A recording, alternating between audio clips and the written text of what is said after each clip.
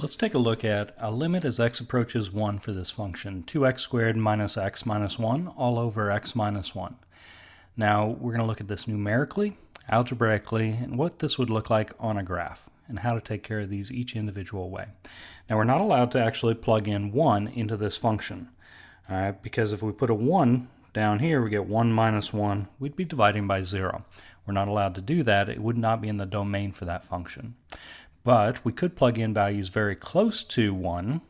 That's illustrated on the left-hand table for values just smaller than 1. Going from 0.9, replacing each one of the x values with that would work out to 2.82. If we get a little bit closer to 1, we could go 0.9998, replace each one of our x values in there, and you'll notice we get 2.9996. As we pick subsequent values of x closer and closer to 1 and plug them in from just below 1, we're going to get values of y, our output values of f of x, look like they're getting closer and closer to 3. We can do something pretty equivalent for values to the right-hand side of 1, like if we plug in 1.1, that's fairly close. Replace each one of the x's in our original function with 1.1 and evaluate using the calculator, you get 3.2. Pick values closer and closer and closer until we're almost on top of 1, just a little bit bigger. And you'll notice that the corresponding y values on the right-hand side of the table get closer and closer to 3 as well. Therefore, we could say, based on these numerical tables, that the limit as x approaches 1 for this function is approaching 3, or it would equal 3. Now, plugging in numerically and using tables can be a little bit of a pain because we have to plug in all these values in for our x's and evaluate using our calculators over and over again. Another way we could do this is we could do this algebraically. So it's the exact same function. To algebraically do this, what we'd want to do is, we know we can't plug in 1, replace each one of the x's with 1, or else we would get a 1 in our, or get 0 in our denominator. Instead, what we want to do is think about factoring the numerator.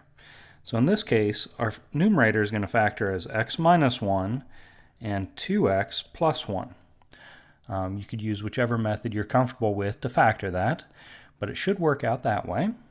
Now from here we can reduce, and with limits, putting this in lowest terms, we can eliminate that common factor between numerator and denominator, and this limit is going to correspond to the limit as x approaches 1 of 2x plus 1.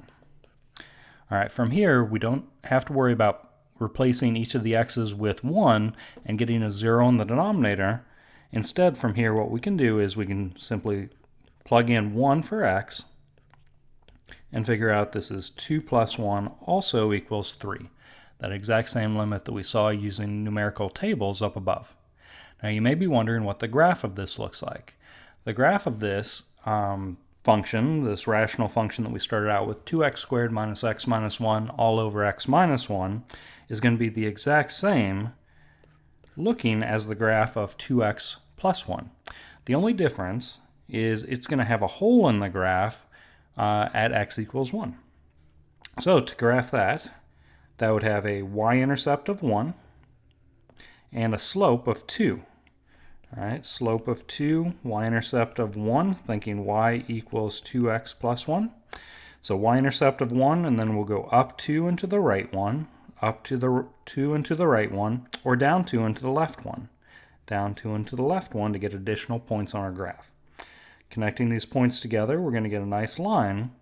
Now the only difference between this, which is the graph of 2x plus 1, and that rational function that we're looking for is we had a removable discontinuity at an x value of 1. So this point right here is not going to be on our graph. We can express that by using an open circle to indicate that that point has been removed. That's why it's a removable discontinuity when you have the same factor between numerator and denominator. You're going to notice if we were to trace this graph in from the left-hand side and from the right-hand side, both these sides are going to meet up at that y value of 3. That's why the limit actually equals 3 here. All right, hope this helps. Good luck.